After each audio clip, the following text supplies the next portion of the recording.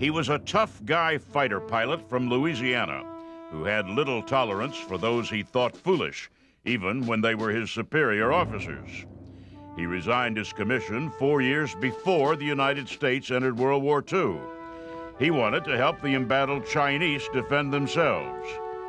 Convinced that the massive Japanese forces could be defeated in China by 100 good pilots in 100 good planes, he got secret permission and funding from President Franklin Roosevelt to set up a freelance American Air Force in China.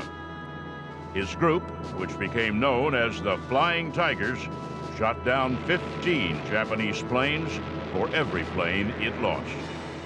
He is Chennault, and he is a legend of air power.